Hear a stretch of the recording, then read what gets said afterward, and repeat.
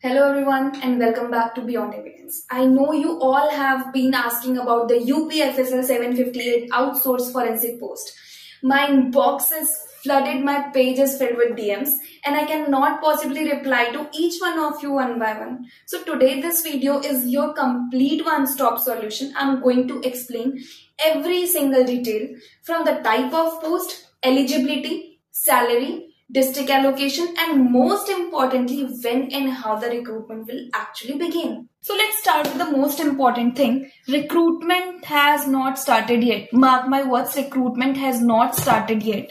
Yes, the government of Uttar Pradesh has approved 758 posts under FSL-UP and it's official, but the recruitment will happen through a private manpower agency, not directly by the government. So this agency will be selected via the GEM, Government E-Marketplace. So only after that the recruitment process will officially begin. So now let's talk about what kind of posts are there. See, there are 758 posts. These are divided into 3 categories: grade 1, grade 2 and grade 3. See, grade 1 is a senior forensic expert. Total 75 posts are there for grade 1. For educational qualification, they need MSc in forensic science, chemistry, biology, physics, biotechnology, genetics or equivalent. Experience, they required minimum 1 year in forensic lab or field. And your expected salary will be 45,000 per month, inclusive your PF and ESI. And what kind of role you have to perform in grade 1? See, you have to lead district level forensic responses, visiting crime scene with the police teams, supervising evidence collection and writing forensic reports, and coordinating with SP, SSP and zonal FSL officers.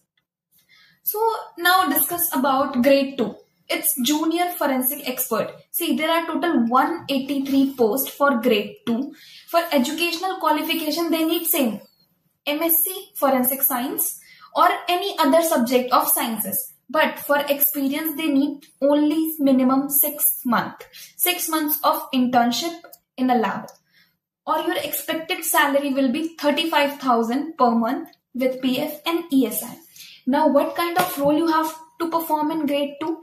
See, you have to assist grade 1 experts at scene and the lab and handling forensic kits, chemicals, documentation, and also you have to, go for lab analysis support like toxicology division, DNA divisions and ballistics and etc. And one more thing, you have to maintain digital documentation or sample tracking. It's totally depending on your supervisor. And also there is one desirable qualification which is fact qualification. So if you have fact or you are a fact holder, you are given a proper, chance to accept your written test. You are directly going for the interview. So this is on-ground duties. Now we are talking about grade 3. It's scientific assistant or a lab support. See, it's total 500 posts for grade 3. So these are the job for freshers. If you are fresher, you have chance to work with the government directly. Okay, this is very first time in a forensic history. There are number of posts for you. So see, there are total 500 posts for grade 3. Educational qualification, they only need BSc with 2 science subjects. Okay, forensic is not mandatory, life sciences is not mandatory. Only 2 science subjects you need. Or you can have BSc in computer science or BTech in engineering disciplines. Experience, no experience because it's for fresher. And expected salary will be 30,000 per month. And job role you have to do is assist with evidence packaging, sealing, documentation. You have to help with mobile forensic cyber tools, field instrumentation and basic lab supports. So this is a great entry level opportunity for science and engineering graduates for being their forensic journey.